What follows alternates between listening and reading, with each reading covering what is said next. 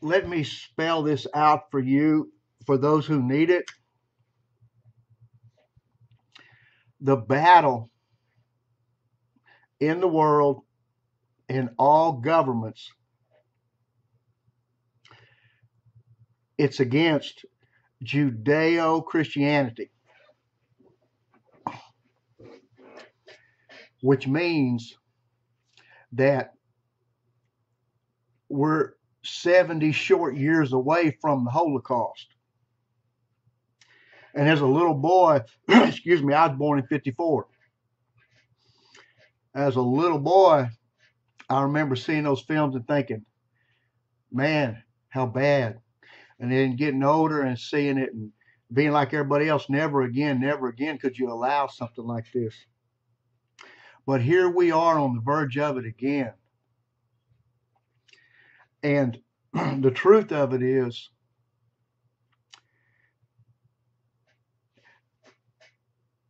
the Christians that believe that the people in Israel, the Jews,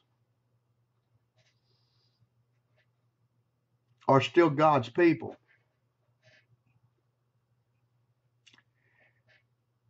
you're in trouble.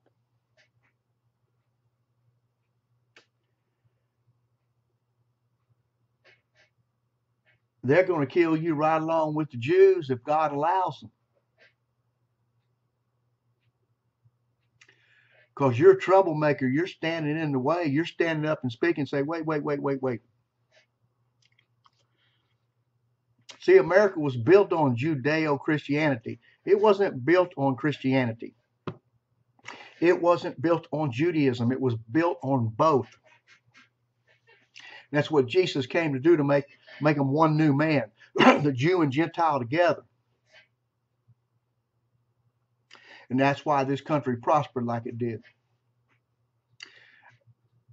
But now, you got to realize that all these churches, white and black, divesting from Israel because they're cowards, they're lost, they're greedy. They are the enemy. They will kill you. Christian who believes what the Bible says about the nation of Israel and the Jewish people, these people going to these other churches, they will kill you, as the Bible says, believing they are doing the will of God. They're such cowards and they're lost. They don't believe what is written. To save their own necks, they will kill you, believing they're doing the will of God. Catholics, Baptists, Methodists, Presbyterians, Lutherans, and on and on and on and on and on. And in every one of those denominations, Christian denominations, you have born again people who know to leave the Jews alone. God's got an appointed time for them. Keep your hands off of them. He loves them. But now you're going to be considered one of them. This is what the battle is. You can tell how somebody, if you know how, quote, a Christian feels about the Jewish people, you're going to know about that person. You're going to know if they'll take your life. If they don't like the Jews, if they come up with all these crazy lies that the people in Israel are not really Jews, they will kill you because they have an antichrist, ungodly spirit.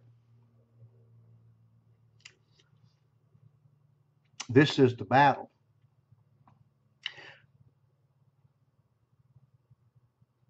Be concerned and understand about ISIS and all these people coming in and the door that's being opened. But you better be concerned about all these people that say, I'm a Christian, and they hate the Jews, and they're such cowards, they'll go along with Islam or anybody else that wants to slaughter and do the Jews because they don't get it. Our book is Jew. Our Savior is Jew.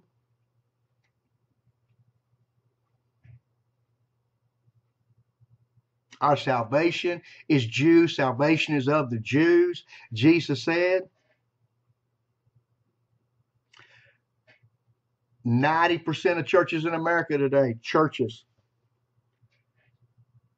are fighting and hate the Jews. I'm sorry, I wasn't raised there.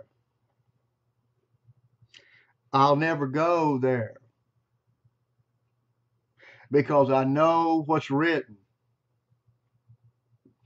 And so the Bible talks about, people talk about, the lost tribes and this and that, where are the Jews at, and what happened out of Babylon, out of Syria, and all of these issues. And he who is Jew is not a Jew in the flesh, and all these different things that come up about knowing who Jews are that don't know that they're Jews. But I'm going to tell you right now, if you can see through the darkness and understand who the nation of Israel and the Jewish people are, and you can understand the lies that's going on, you've been made one new man. You are a Jew in your heart because you have accepted. You are a soldier of God, and you understand what the Word of God says. God has enlightened you. The Word is a lamp to my feet and a light unto my path. Instead of killing the Jews, you will help the Jews because you are one of them. Jesus is Lord.